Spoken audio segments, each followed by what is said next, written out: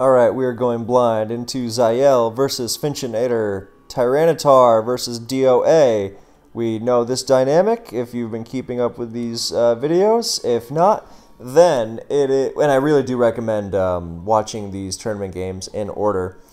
Otherwise, I'm going to be, it's just to save myself the pain of repeating myself. But basic idea, whether you stay in depends on if you have Sash or Choppel with T-Tar. And so otherwise, if you're Lum, you have to run away from Superpower. And if you Rocks, because if you just bring the DOA down and basically take it down with you, I mean, you'll have a 6-5 advantage from T-Tar will be very low, and since it's so slow, then it's almost surely not going to get a chance to get up Rocks later. So you might just want to get up Rocks and then switch to Giratina O or something. So with DOA, it also depends. Do you want to get up a Spike and then Superpower? Do you want to just Superpower right off the bat? Most players choose Spike right off the bat, especially because there's a decent chance that T-Tar is going to switch out if it's not if it's going to be Lum or even Custap is used now. So that's our dynamic. Here's the Spikes. There's the Crunch. So we can assume Sash or Choppel. So not Crunch over Payback. Minuscule difference, but. There's a bulky Jirachi with 0 speed EVs against a... Okay, so it's a Sash T-Tar, very fast. And has EQ. That's something you don't see almost ever. And he goes for the body slam. And, alright, well, that's a smart move, preventing Groudon from switching in. And now he gets to actually para-flinch the T-Tar down. Or he U-turns. Okay. Body slam U-turn. Maybe he expected a switch to Dialga or Kyogre and wanted to keep up momentum. But either way, this is... something that T-Tar does really well. It often forces, at its best, it does this exactly. It gets up Rocks and does a ton of damage and forces the reveal of a lot of Pokemon. So, how could you think that's a bear? Come on, it's a snake. Obviously, it's a ghost dragon snake of antimatter. Anyway. So, yeah, EQ is a very rare choice on T-Tar, but I kind of like it because hitting Jirachi is good, and you keep that good hit on Dialga, and you OHKO Heatran, and you can never be too safe against the permanently obnoxious entity that is Heatran. The low kick versus superpower thing can be kind of obnoxious, and EQ is a nice balance with some other nice benefits. So, there's the EQ from Tina O, as he doesn't want to switch into it with Rocks and Spikes and Sand. And down goes T-Tar, but it accomplished a lot. And now here comes Dialga with Rocks already up. Ready to launch a Draco, and against a Jirachi that is already weakened. And he just Dragon Pulses, and down goes Tina O. And I don't know if that was worth it, because I guess he really wants to spread more para with Jirachi. But Giratina O is such a threat. Alright, he U-turns for momentum, so at least he's not wasting any time. He's going back into something else that's instantly going to pose a threat. There's Mewtwo into Jirachi, so that's got to have Fire Blast. And it is a lefty's Jirachi, so it does. And that's what happens when you run Flamethrower and not Fire Blast. And it gets T-Waved, and down goes Mewtwo. And the offensive threats are kaput. So I think Zayele is fairly favored in this one. Yeah, I can't run Flamethrower Mewtwo. It hurts my soul for this reason you saw exactly now. And, I mean, I know you want to keep Jirachi's Dragon Resist around and everything, but Giratina, like, imagine if you still had Giratina and still had a threat. I don't know. Maybe I guess if the rest of the team really crumples to Scarf Dialga, then I guess it's necessary. But now the Jirachi's being used to switch into this same Jirachi. I guess this is a... Oh, okay, so he doesn't have Iron Head. That's a cool set on Jirachi. Body Slam, U-turn, Iron Head, Wish. Oh, sorry, Body Slam, well, that's also a cool set, but Body Slam, U-turn, that's a standard set. Body Slam, U-turn, Stealth Rock, Wish. So at least he gets some health back, and he paralyzes the Jirachi. So this is some T-Wave, Protect, I don't know if it's Wish last, so it is Wish, yeah. Alright, okay, so I don't know what this is, I don't know why he's not spamming Stealth Rock or something. But he goes into Latias, and, Wait. So he goes into Latias and lets himself get T-Waved, and here comes a Roar, and he drags in a Mewtwo, which isn't the worst thing. I guess, okay, no lefties, so it's not stally, it can't light screen, you can just fire off a Draco or a Dragon Pulse if it's Calm Mind Roar. I generally associate Roar Latias more with Draco. But, yeah, nothing really doing here. I guess in theory, Roar is good at breaking up Wish Protect Pokemon with hazards down because they can't instantly recover like a Recover or Roost Pokemon would. So you like roar them out on the Wish, and then they have trouble getting it and whatnot. But that's not what's going on here. Well, it is what went on there, but I mean, Finch is too far behind, I think, at this point. So yeah, I don't know. I think he should have tried to PP stall the Jirachi rather than let his Latias get paralyzed. And now a Kyogre comes in, so U-turn, and in comes nice. Okay, all right. All is not forgiven because I still think the Dialga is probably going to win. But I have loved experimenting with dual Lati in this tier, and I'm really, really glad someone else brought it. Now this whole Gen 5 OU Psy spam thing, I don't know about that. The whole Mewtwo thing, because you have to make sure you can cover the weaknesses of the Lati twins, not pile them on more. A weakness to faster dragon moves, which Life Orb Mewtwo may as well have.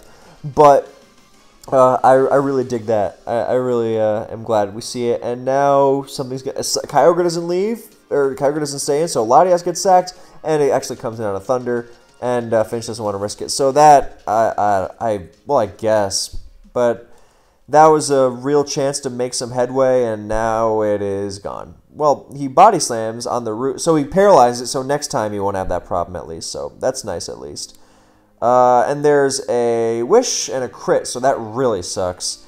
And now he full paralyzed. Well, they both full paralyzed. So that was averted at least. So here comes Latias of his own on the para. Is he just trying to sack it? Well, I don't know why he wouldn't Wish and get back to like full health. He's still got plenty of PP. Well, he wins the tie through para. This is a mess and a half. I don't know if this Latias just 1-2 speed ties or if Zayele is just not max speed. But yeah, this is definitely getting sacked. At least Finch doesn't have to contend with... I like Zayele's team, by the way. I haven't mentioned that, but I do think it's well constructed. So now we've got this again. U-turn. Oh, if a U-turn popped off there, that might have... Well, I guess you have the same problem as you did before. Now you gotta hope for a para on the Protect. Or I guess like a crit para type deal afterwards. Oh, it's Surf? Okay, so it has a... basically a stab in range, so I guess that is. Well, I mean, there's. Well, what a wonderful game is this. He says he U-turned on the Switch, so in comes Mewtwo, which Knight. Okay, all right. So what I think was happening there was that Zayele was trying to provoke a Jirachi switch on Ice Beam or Self-Destruct, and try to double into Kyogre to get that advantage.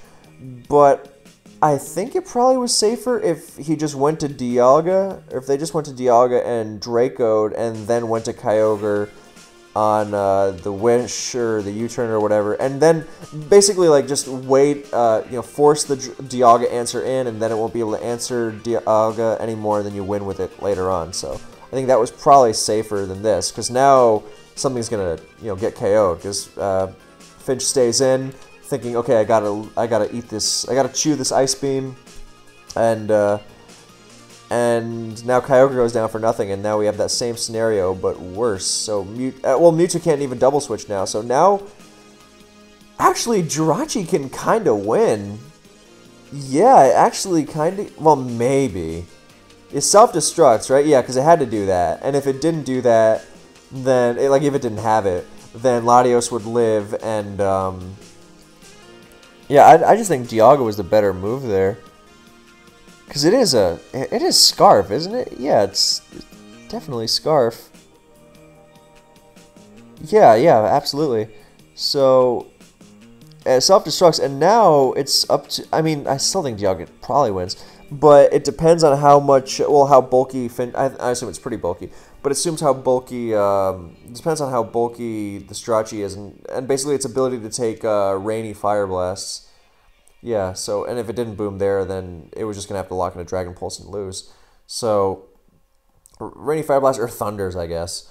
And Jirachi's probably, I assume it's going to maybe Wish? No, yeah, it's just going to go for Thunder. Yeah, okay, this is this is a done deal. So that was almost, well, I think it could have been done more safely, but Zayele wins, and we go on to game 2. Fori lead, Darkrai lead, and Fori stays in. Is it going to be Lum? It is Lum. That's so cool. And gets down the T-Spikes against the Rai. So is this going to be a Scarf Rai lead, or is it going to be a non-Scarf Rai lead? No, he goes to Dialga. He's going to have a good matchup against most things, but not Groudon. Great move from Zayele. He's really... This is a very good offense poke. DOA is can't fit room for a fire move most of the time, and so you're going to get your T-Spike down, and then you go to your Groudon for a good matchup against the ever-present Stealth Dialga. So this is really smart metagaming, if you could call it, or just just smart team building and planning from Zayele. So rocks go up, and now he fires off a Lava Plume. We've talked, and he gets the burn. So this is off to a brutal start. We've talked in the last couple series about how when that Stealth Rock from Dialga is so telegraphed that if you smack it with EQ as it sets up, then you potentially get a big advantage. Or like another rocker like T-Tar. I think that was the example where it first popped up. But I mean, here I think Zayele is also just content to get up as many hazards as possible.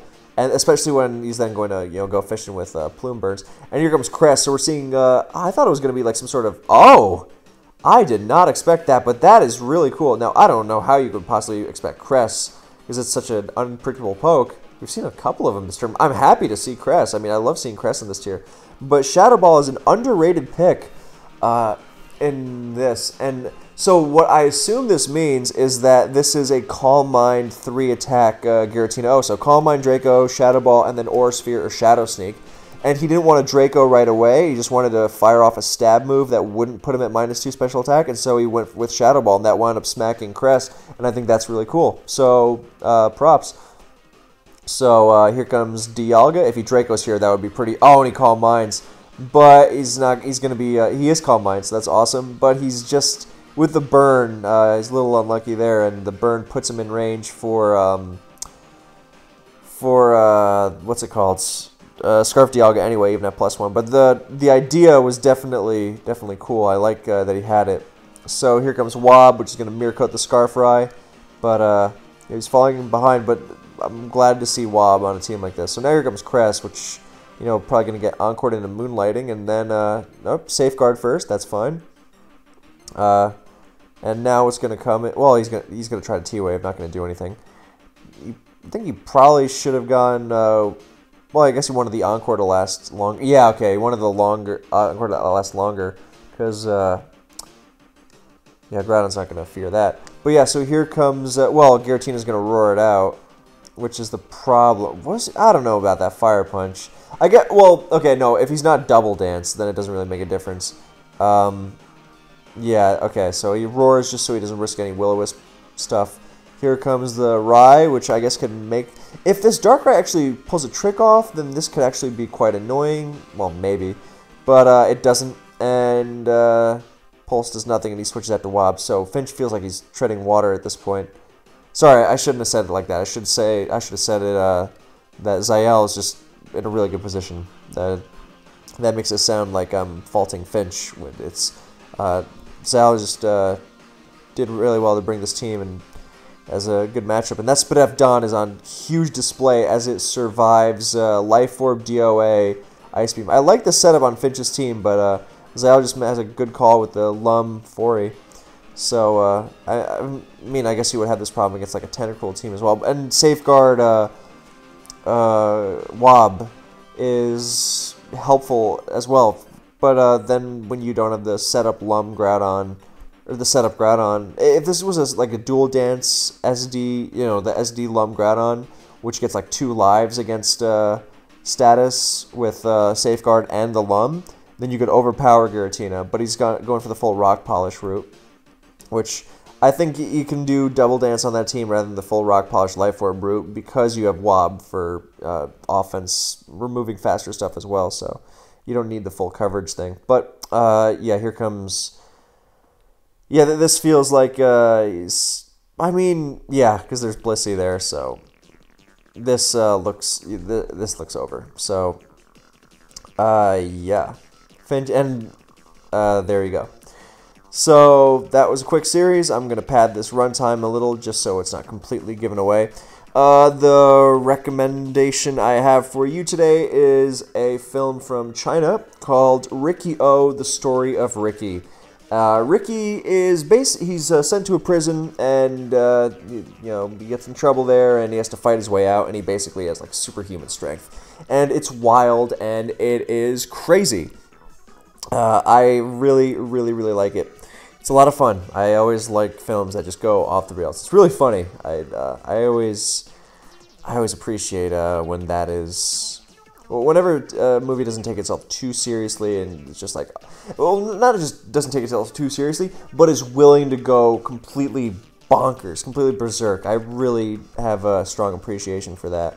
So yeah, while I am recommending movies, I will also recommend a great recent action movie from South Korea called The Villainess, which has some of the most stunning... I mean, if you've seen like action movies like The Raid, I mean, I love that. I love those for sure. But The Villainess is stunning, really. If you like action movies at all, if you like action movies in general, you should check out Asian action movies if you haven't already. Because if you like action movies and you only watch like American blockbusters, you don't know what you're missing out on. There's every time you see a fight scene in an American movie, and you're like, man, I really wish that would not, hold itself back so much. I wish they wouldn't, cut between 16 different stunt doubles every 2 seconds. Let me tell you, you have a lot to look forward to with the discovery of Asian action movies. There's so many great ones. The Villainess is one of my more recent favorites. So check that one out. It is pretty crazy. And what else? While I'm on, I'll sift for some more action goodness.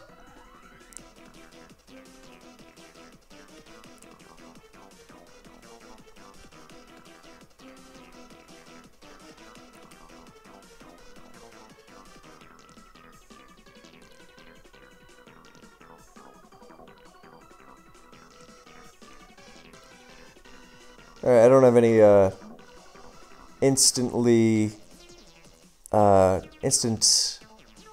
or more like obscure off the rails action recommendations popping up here based on what I've watched. I mean, I can just say, oh, I saw Terminator 2 in the theater this summer and it was incredible, so that one's always a good bet. What else was... Oh, I saw Total Recall in a theater too. That one's not as much of an action movie, but it's just so much fun. So I'm hoping this has been padded enough. I'll give it another minute or two.